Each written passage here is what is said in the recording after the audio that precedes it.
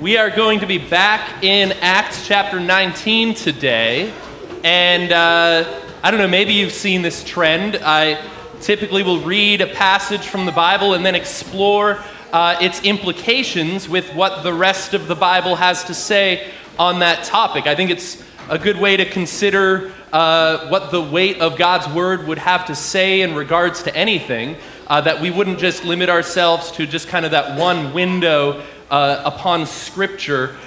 So we're going to be looking at these two brief events in Acts and then look at the implications of what that means.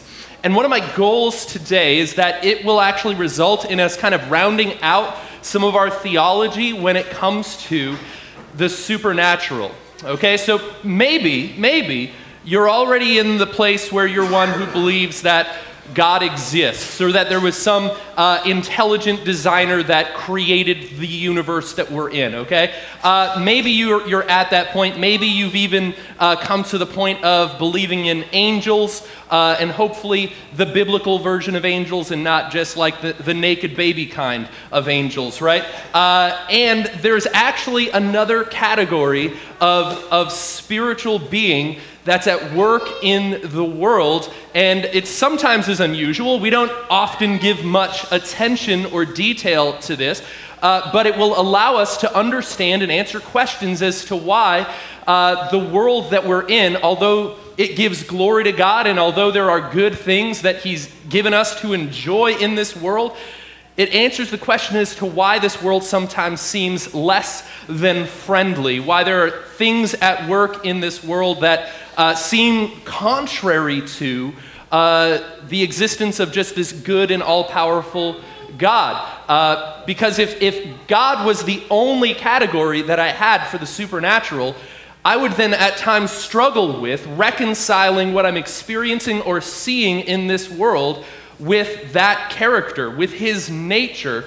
And so sometimes if we don't allow ourselves this category of the demonic, okay, it might actually result in frustration towards God when I don't understand, right, why is this happening? Why is God doing this to me or us, right? We might actually blame Him for something that He is not part of, okay? So it's a healthy thing for us to consider. Like I said, we don't give a lot of attention to this. It's good to be aware of, that we wouldn't be ignorant of the schemes of this enemy.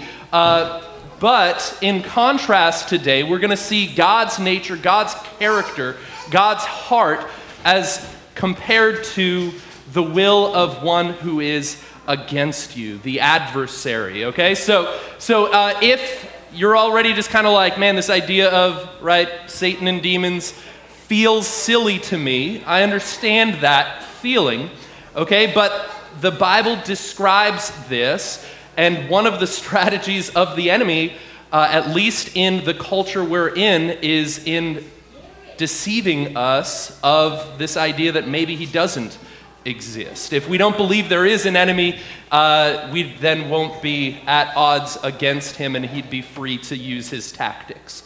Okay, so here we go in Acts chapter 19. Here we go. It says, it's talking about Paul. He's on his adventures. I believe he's in Ephesus. He just encountered some individuals and prayed for them, baptized them, laid hands on them. They end up getting these gifts of speaking in tongues and prophesying, this really cool stuff. And then let's see what Paul's doing in Acts 19, verse 8. And hang on, I'll have the verses on the screen. We're going to be going through a lot, but I'll cut it if need be. So, Paul entered the synagogue and spoke boldly there for 3 months, arguing persuasively about the kingdom of God. But some of them became obstinate.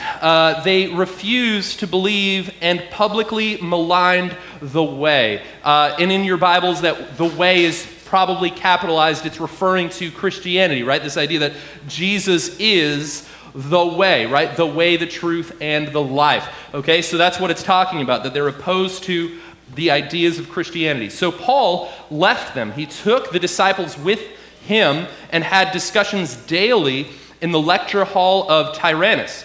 And this went on for 2 years, so that all the Jews and Greeks who lived in the province of Asia heard the word of the Lord. So a couple points about Paul. He spoke boldly about the truth of Jesus. He argued persuasively. He viewed Christianity as something that could be logically deduced from historical events and the evidence that he had, right? So Christianity wasn't just like Paul saying, guys, but you gotta believe in God, right? Come on, guys. Like, no. He was persuasive by pointing to evidence, okay? And then also notice this, that some people rejected the things that Paul proclaimed, but everybody heard the things that he proclaimed, okay? So that's the win for us. We want everyone to know about Jesus and what he's done for them, and it's not on our responsibility how they may respond at this point in their lives to that message. Okay, so we want everybody to come to know the hope that, right, they can have in Jesus, but we realize that not everyone is going to be happy about that at all times in their life. Okay, so as a result, in verse 11 it says, God did extraordinary miracles through Paul. All right, these are unusual miracles, special miracles. Granted, miracles in general are going to be abnormal in some regards to begin with, okay, but these ones you'll see are a little bit weird, okay? It says, so that even handkerchiefs and aprons that had touched him were taken to the sick, and their illnesses were cured, and the evil spirits left them. So that's unusual. All right, that's unusual. And although I would want us to desire, right, a spiritual life like Paul, right, that, right, he wants us to pursue the supernatural in at least the capacity of the gifts of the Holy Spirit, right, with the appropriate boundaries, because there are these evil spirits as well. Not all supernatural experiences are good ones, okay? And Paul was, right, praying all the time and praying for others and planting churches. I'd want us to desire to be like Paul.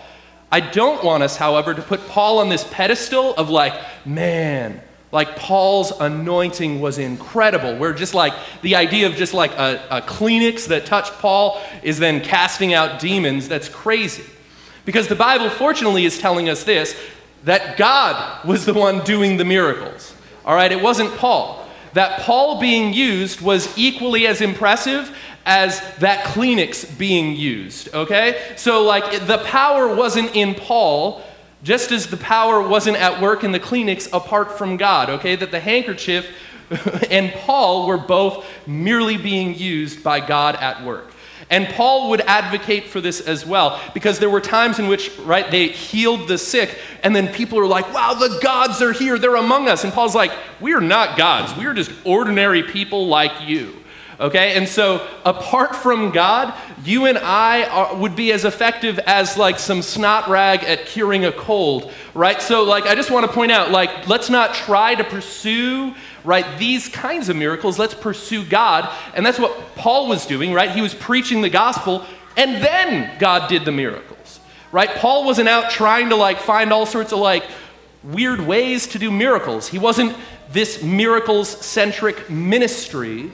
He was a gospel-centered ministry. And as a result of the gospel going forth, God is showing up and healing people and delivering them from, yes, even including evil spirits. Okay, so now watch this in contrast. Verse 13.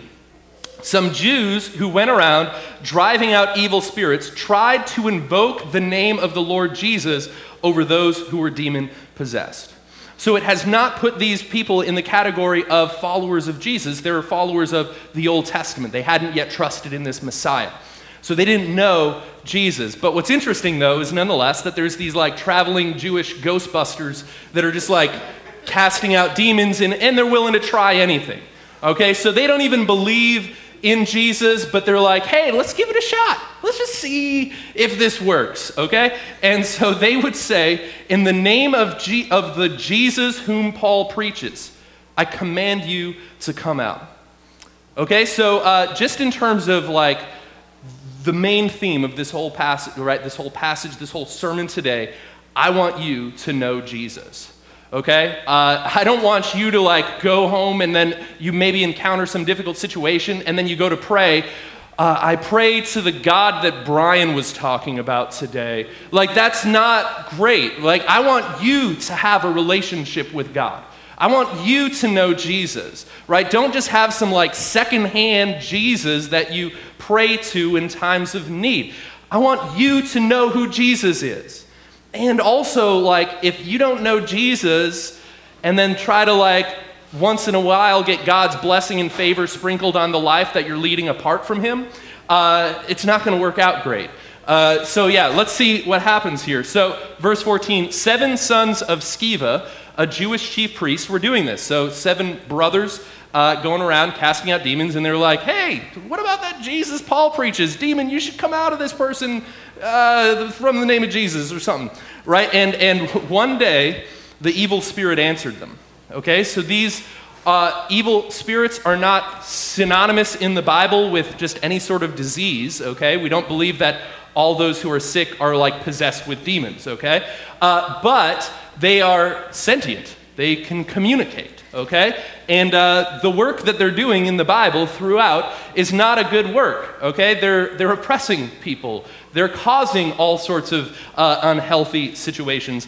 But this is interesting. The demon recognized, right, they're praying in the name of Jesus, but something was off. He says, Jesus I know, and Paul I know about, but who are you? Right? The demon himself, recognized that these people were forging a check, right? They were using Jesus' name, but had no authority to do so. Okay, so it's just like, wait a minute, like, who are you? Like, I know this Jesus fella more than you know this Jesus fella, right? And like, you're trying to cast me out in his name? Like, you don't even know this person, right? And it's interesting that he knew about Paul, right? Because Paul's doing massive damage to the kingdom of darkness as he's proclaiming Jesus and planting churches. Okay, and so then the man who had the evil spirit jumped on them and overpowered them all, and he gave them such a beating that they ran out of the house naked and bleeding. So it didn't work, okay? It didn't work. All right, praying in the name of Jesus while not knowing Jesus isn't going to be effective, okay? So this is not the situation that they were hoping for, but what they had heard about is that Paul was preaching this Jesus, and right, that demons are being cast out in the name of Jesus, even with like an apron that Paul touched, right, that demon just couldn't handle the presence of God, right, that they were being cast out, and now they try the same thing apart from knowing Jesus and fail miserably. And the demon knew that they were phonies, okay? So what I want to point out from this passage is that God and his angels are not the only spiritual forces at work in the world, okay? And that's actually going to be helpful for us to understand so that we don't blame God for things that he's not doing. All right, it's going to be helpful for us to realize this. And like I said, I don't like giving a lot of attention to this because we're all about the glory of God and the work that he's doing in our lives. But we're also, in our work of going out around and doing good, we want to see people delivered from this sort of oppression. Right? We don't want to see people enslaved to sin or in bondage and oppressed by the demonic. Okay, so like you could imagine this as like this sermon is like a briefing, making you aware of an enemy and their tactics so that when you go out into the world, right, you're ready to encounter and face situations like this. All right, if, right, you do in fact encounter those situations. Not that you should just be like, it's snowing out, that must be a demon. Like, nah, like don't blame everything on a demon. And also, just because there's a category of God and his angels and the demonic doesn't mean that sometimes the mess that we find ourselves in wasn't just caused by us. Okay, like when I choose sin in my own life and those consequences come on me, I can be like, I'm under attack by the devil. Like, no, you might have done that to yourself sometimes, okay? And fortunately, the Word of God will challenge us to walk holy lives unto the Lord, right? To be free from this past of darkness that we have experienced. So a couple of names for the devil, okay? One is the god of this world, All right, this is in 2 Corinthians 4:4. He says, in their case, the God of this world has blinded the minds of unbelievers to keep them from seeing the light of the gospel of the glory of Christ, who is the image of God. All right, so the Bible describes the enemy of God, right, the adversary of us, as the God of this world.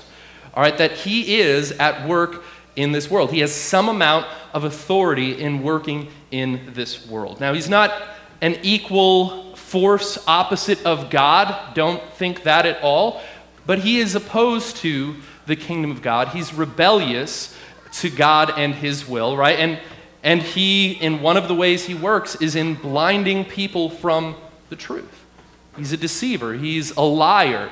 Okay, and well, in contrast, we see that God's work is in revealing truth, in sharing light, okay, and right, letting people know Jesus. In Ephesians 2, verse 1 and 2, it says, and you were dead in the trespasses of sins. Paul's writing to Christians here. All of us, okay, were previously living lives where we were dead in our sins. We needed to be brought to newness of life in Jesus. We needed to be forgiven, okay? So, but notice it does say past tense. So this isn't something that we as Christians should keep doing, right? No, we were dead in those sins in which you once walked, past tense, following the course of this world, following the prince of the power of the air, the spirit that is now at work in the sons of disobedience. All right, so before we encountered Jesus, we would have perhaps liked to think that we were just autonomous, that we were in control of our own lives, we were doing that which we chose to do, that we weren't going to be restricted by God and whatever moral commands he had for us. When in fact, what felt like freedom, we were just following the course of this world, we were following someone else. That we thought we were free, but we were blinded. We thought we were in control when in fact we were enslaved to the will of someone else. Okay, so, and that spirit is still at work in this world, not in the lives of believers. All right, that spirit, that prince of the power of the air, can't even touch a believer, okay? But he can be at work in those who are not yet protected, right, under the kingdom of God. Okay, so Lord of the Rings reference. Think about this. All right, some of you will catch it, and then others you just ignore me for 10 seconds. All right, so think about like this deceiver at work in the sons of disobedience, right, where people think they are free, but they're following someone else. That's like Sauron, that was the bad dude in Lord of the Rings, deceiving the free peoples of Middle-earth, where he created these rings of power that pleased their desires, and while they thought they were free, they were in fact following and yielded to the will of one who sought their destruction. Okay? All right, bam, we're back in the Bible. Here we go. All right. Whew. Man, that was close. We almost, whew. All right, so this evil force is not at work for our benefit. Okay? He's not like one that you'd be like, man, but, you know, Christians I know, they're not that cool. Sometimes they're lame. But man, the devil, that guy's cool. Right? Like, no, that's not a great idea. The contrast I would have for you is like having loving parents who want the best for you versus like a drug dealer. Right? Where you're like, but the drug dealer sometimes gives me what I want. My parents are all like, no drugs. Right? And like, the drug dealer's kind of cool. My parents aren't. Right? Like, that's how you might think that at times, maybe God might feel restrictive at times because he sets boundaries, but they're for our blessing and for our good. And in fact, this foe is more than happy to give you things that you think you want when it's in fact placing you in slavery. And so in terms of this foe, he's really not that cool. He is willing to stoop to like very low levels to destroy the most vulnerable, to do the equivalent of what we would consider war crimes. Okay? That he and his kingdom are at work destroying even those who are unaware of what's taking place. Okay? That look at this passage from Mark chapter 9. There was once this dad who brought his demon-possessed son to Jesus and his disciples to be set free. And in this passage, Mark 9, you can read it on your own, but Jesus asked this question of the Father, how long has this been happening to him? And he said, from childhood, and has often cast him into the fire and into water to destroy him. All right? This enemy I'm describing is willing to bring harm to kids. All right? He's not like, well, that wouldn't really be fair. No, he's more than happy to stoop to that level. Okay? So like just in terms of his hatred of humanity, he's willing to even bring about suicidal and self-harming tendencies in children. He didn't consider them off limits. He wasn't just aiming for mature believers, okay? He's willing to attack anyone. All right? And yet in contrast, notice Jesus, what he says here. He says, or this father finishes saying, but if you can do anything, have compassion on us and help us. And Jesus said to him, if you can, all things are possible for one who believes. So Jesus is at work in bringing deliverance from oppression, while this enemy is at work bringing about slavery, oppression, right? Possession in this case, and destruction even to those who are children, right? Even to those who are children. I think about because as a school teacher, I see kids sometimes with just all sorts of cuts and wounds on their arm that were self-inflicted and not indicating by any means that they're necessarily possessed, but they're absolutely believing some form of lies being told to them by the enemy. They are created in the image of God. They are precious in his sight, right? God loves them and wants to see them free, but yet they've found themselves in some oppressive situation where they're causing harm even to themselves, right? That's the type of work that this enemy does. This enemy is one who was at work in Egypt in the book of Exodus when the decree went out to kill all of the male children of the Israelites. Okay, this enemy was at work in the pagan worship of the god of Molech, in which people would offer their children burning alive, right, in worship to this false god. Right, this enemy was at work in Jesus' day when Herod sent out the decree for all boys under the age of 2 to be killed. And this enemy is also at work in our generation in terms of, right, just abortion and the destruction of those who are weakest among us. He doesn't consider any target to be off limits. Okay, so in terms of our perception or other people's perception of but Satan's the cool one. I want to just hang out and party in hell or something. That's not at all a reality. And it's a part of that blindness that he has promoted.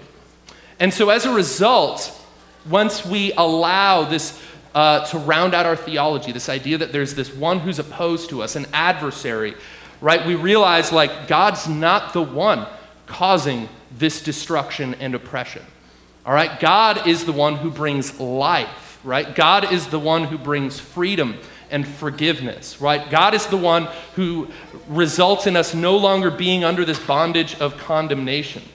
And so, but when people ask the question, right, why does God allow suffering, or why does God allow evil in this world, right? One of the reasons is that the force of that evil, the cause of that evil, is one who had brought their own will into the universe that was the first will that was opposed to God and his kingdom. It was the first will that was in rebellion against this good and loving God. And yes, God does momentarily tolerate that evil, right? You might think well, why doesn't just God in his power and his goodness just be nope, gone, right? Just get rid of him. Because at the same time, God would have to deal with me that same way, okay? That the moment I have a covetous thought or a prideful thought or a lustful thought, right? God would, in his justice, be completely right and just taking me out. But yet God is patient even with my evil, right? Allowing me to be drawn to repentance and freedom, right? That is why he allows this for the moment. But be assured that there will be this day of judgment. God's not going to tolerate this evil forever, okay? And he, in fact, uses this world in the state that it's in to draw people to himself, right? To set people free. He uses even that which is meant for evil for good, and he's not the cause of it, right? But he allows it because that was the only way for free will and love to exist. He had to give us the opportunity of rejecting him in order for our following and accepting him to be authentic. Okay, so that's what he does, momentarily tolerate that, but I'm so thankful for his grace and his goodness, that he's not just taking me out the moment I have a thought in rebellion against him, right? But he is kind towards us, right? Making us more and more like him over time. And so I want us to recognize that the enemy's work is one of oppression, while God is in this business of freedom, of deliverance from slavery. It says this in Acts 10:38. This was Peter preaching. He said, God anointed Jesus of Nazareth with the Holy Spirit and power, and how he went around doing good and healing all who were under the power of the devil, because God was with him. All right, that when you think about God, don't be like God's the one that's causing sickness and death and disease. No, all right? God is in the business of bringing the dead to life, right? Healing the sick, delivering those who were oppressed by the devil. All right, so like when you need to think about like, why does God allow this, or is God the cause of this situation that you might experience? Think about the life and ministry of Jesus, who perfectly imaged the Father, right? Who showed us God's heart towards us and towards the world, who went around delivering people from this kingdom of darkness. Or in John 10:10, Jesus said this. He says, the thief comes only to steal and kill and destroy. But I came that you might have life and have it more abundantly. All right, God is in the camp of giving you life. He is not stealing, killing, and destroying. Okay, that's what God's business is. And then in terms of how far he's willing to go to give life, right? Jesus said, right, I am the good shepherd. The good shepherd lays down his life for the sheep. Okay, so like just the contrast of character is worth pointing out here. All right, so there is this enemy that's at work, and in contrasting him to the heart of God, it's completely obvious. 1 Peter chapter 5 says this. He says, humble yourselves, therefore, under the mighty hand of God, so that at the proper time he may exalt you, casting all your anxieties, all of your cares on him, because he cares for you. Okay, so notice the heart of God. God is one who cares for each of us. So much so that, right, he is the God of all comfort. He's the source of comfort. He's the source of healing. All right, and he wants us to come to him anytime we would have something in which we are grieved, right? That we would cast all of our cares upon him. But notice then, in contrast, verse 8, all right, be sober-minded, be watchful. Your adversary, the devil, prowls around like a roaring lion, seeking someone to devour. Resist him, firm in your faith, knowing that the same kinds of suffering are being experienced by your brotherhood throughout the world. Okay, so the intent of this adversary is for our destruction. Although he may offer us things that our hearts may desire at times, okay, it isn't because he likes us. All right, he's trying to destroy us. So, one of the things to be aware of is that Peter, when writing this, doesn't just say like, so just make sure, right, just pray for God's angelic protection over your life or something like that. He actually places some responsibility on us to humble ourselves before the mighty hand of God, right? That we would be under his authority. Or in terms of how we react to this adversary, he says to be sober-minded, right? To not allow our minds to be influenced even by substances, even though I don't think that's what he's specifically talking about here. Okay, but like that we need to be alert and aware and not allow ourselves to fall under this potential deception from the enemy. All right, that we are to be watchful, we are to resist him. All right, some of the warfare against this enemy I described last week in Ephesians chapter 6. Right, this idea of that we are putting on the armor of God, that we could stand against every, right, temptation, that we could stand against every, that we could catch the fiery darts of the enemy with a shield of faith, sort of thing like that. So there is this amount of responsibility that we have, that we are, like I said, the evil one can't even touch us. But if we choose to leave God's kingdom, or not in full capacity, but to leave the safety of God's kingdom, leave parts of our lives open to and exposed to the enemy, it may be something that he might attack, right? So we just need to be aware of that possibility. Okay, so one of the ways that the enemy does attack, though, because like I said, he can't touch us, is by attacking those things which he knows with which we are equipped.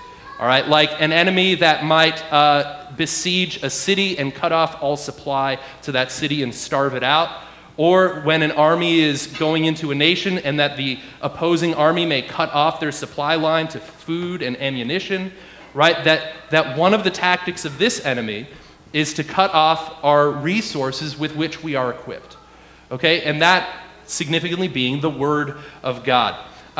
Jesus said this in Luke chapter 8, describing the 4-seed parable. You'll have to read it on your own, but he's talking about someone as scattering seed is like the Word of God being shared or preached. And he described that our hearts respond to that in different ways. Now, he's responding to those who, or describing those who reject the Word of God in this case, but I want to point this out merely so we are aware of this tactic that the enemy has. He says, the ones, all right, the seeds sown along the path, are those who have heard the Word of God.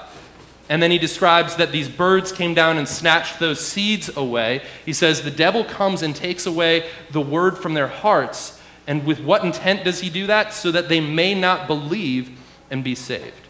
That the enemy recognizes that the Word of God is the means through which, right, our faith is built, through which we are equipped.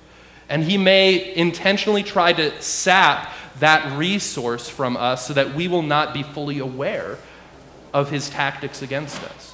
Okay, so he views the Word of God as being this incredibly powerful source for us, and he knows that if he can separate people from that he's got some means to have an amount of victory.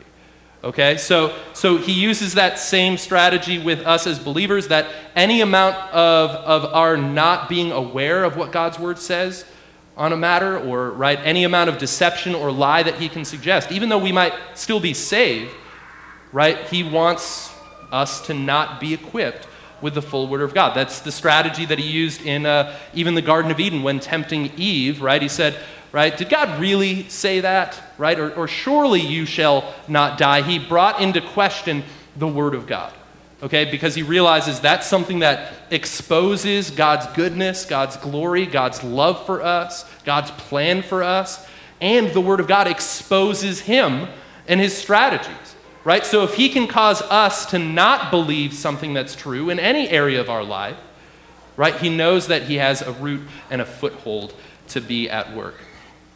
One of the things that he will use as a strategy in churches is to distract us from the truth of the gospel, okay? He'd be thrilled if we all got distracted on this idea of just our own good works save us, right?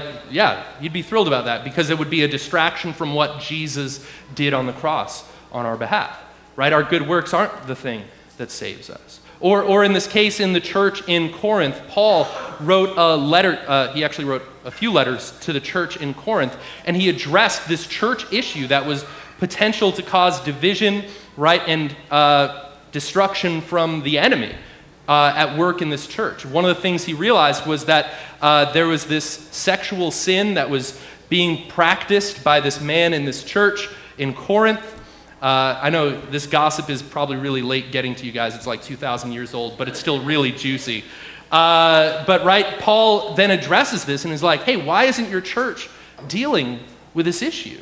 Right? As long as you live in this tolerance of perpetual sin amongst you, right, that's going to bring harm to that individual and to others in the family of God. Right? So Paul actually told them to confront that sin, correct that sin, and if the person refused to turn from it, right, to separate themselves for a season from them.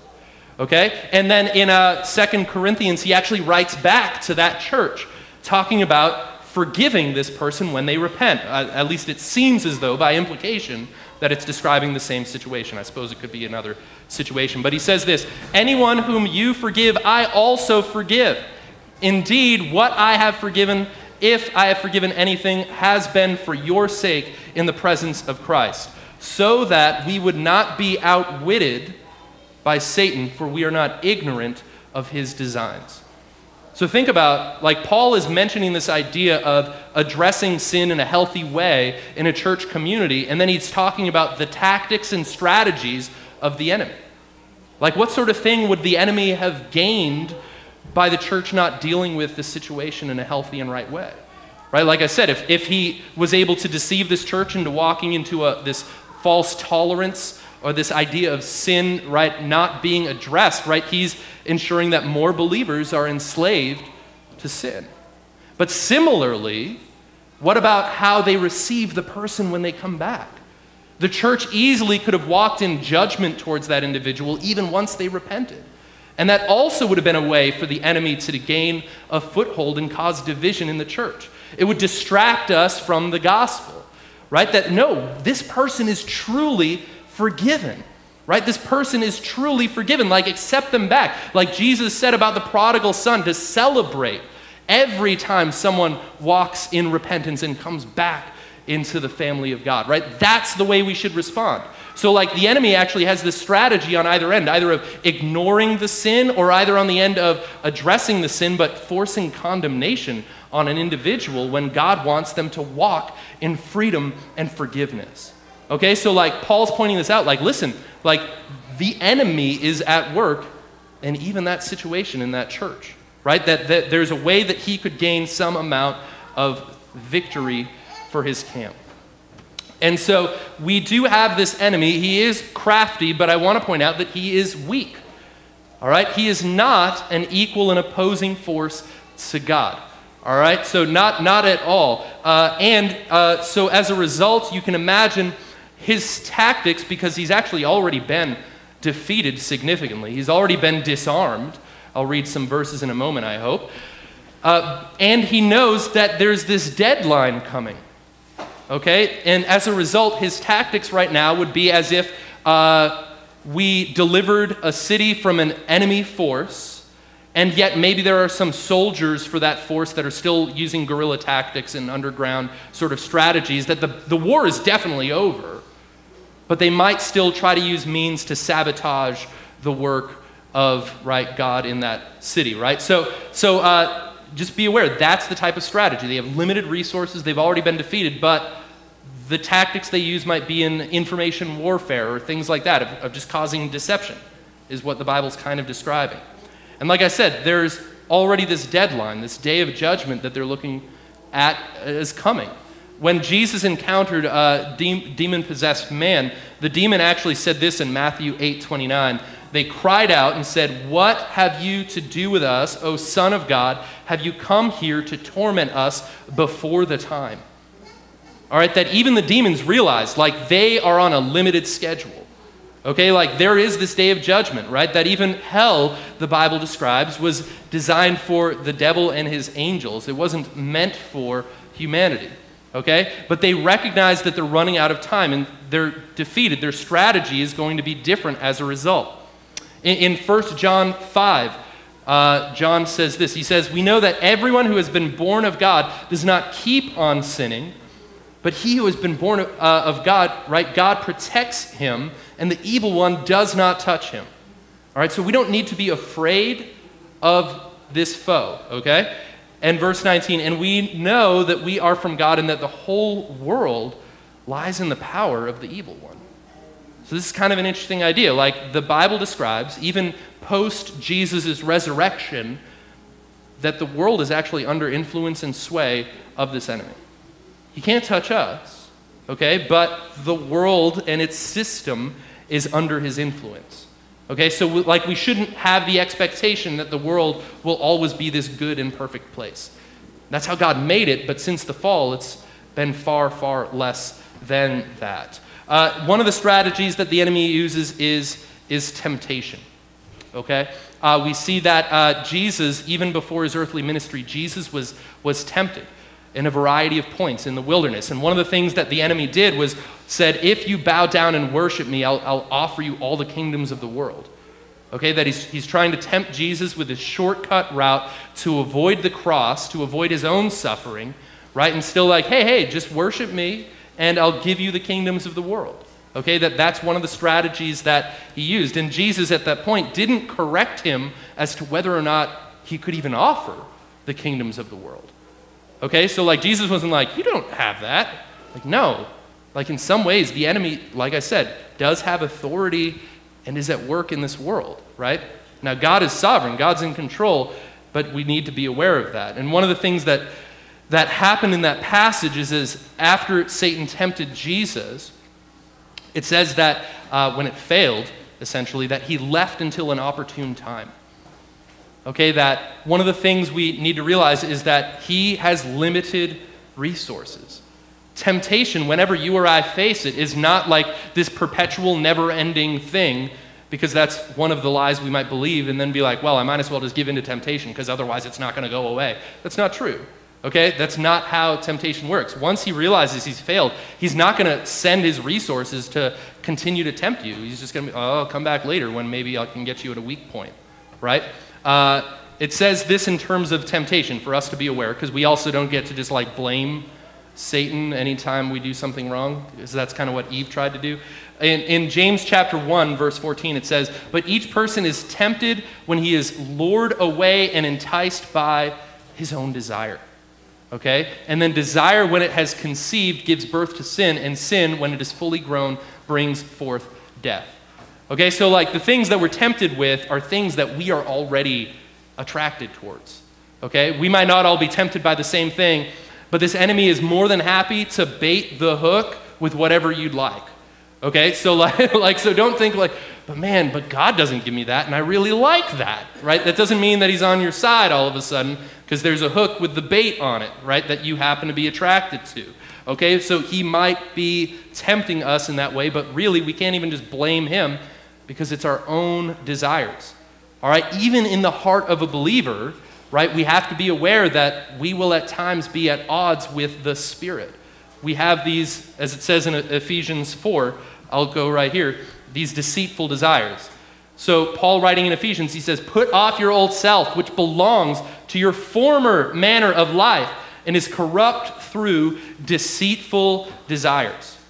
So one of the things we need to be aware of is that even our own desires might at times be sabotaging us.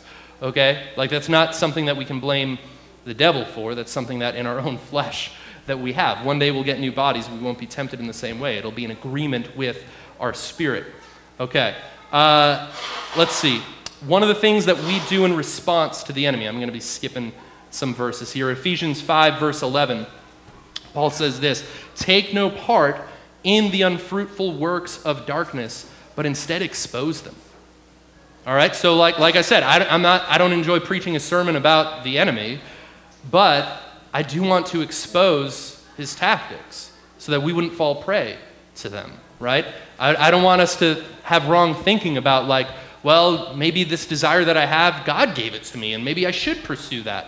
No, we each have deceitful desires in our hearts, right? And we need to expose them, whether in our, right, the actions is like, that's obviously wrong, or even like just preaching about something like these deceitful desires in our hearts, talking about the fact that a prideful thought, right, a lustful thought, right, coveting or jealousy or all of these different things, right, we need to be aware that these are going to be enticing to us, and we should expose those sorts of things. But what matters, what is most significant, is not like me equipping you with like, this is how the enemy works, guys, this is what you got to be aware of. What matters is knowing Jesus, okay? Because even though like the 7 sons of Sceva, they might have been like, well, this is how the enemy works, right? A devil exists. We've read the Old Testament. We're familiar with that. We've seen them cast out in the name of Jesus. They might have known all of these tactics, but apart from knowing Jesus, it was useless. It was useless. All right, Jesus said this in Mark 16. He said, go into all the world and proclaim the gospel to the whole creation. Whoever believes and is baptized will be saved, but whoever does not believe will be condemned. And these signs will accompany those who believe. right? In my name, they will cast out demons, right? They will speak with new tongues. He keeps going, but I just want to point out that the authority we have is not our own, but we do have authority over the enemy. And the way we access that authority is by our being a part of the kingdom of God, being made children of light, right? Being those who believe in what Jesus has already done. So this enemy isn't one that we need to be afraid of, right? But we need to be aware of his tactics, right? And Jesus went about doing good, healing all those who were oppressed by the devil when he was empowered by the Spirit. And that's likewise what he wants us to do, to expose the darkness, right? To set people free. That's what he desires us to do. Let's have the worship team come back up.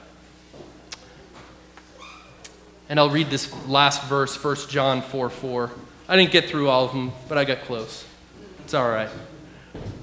It says this, "Little children, you are from God and have overcome them, for he who is in you is greater than he who is in the world."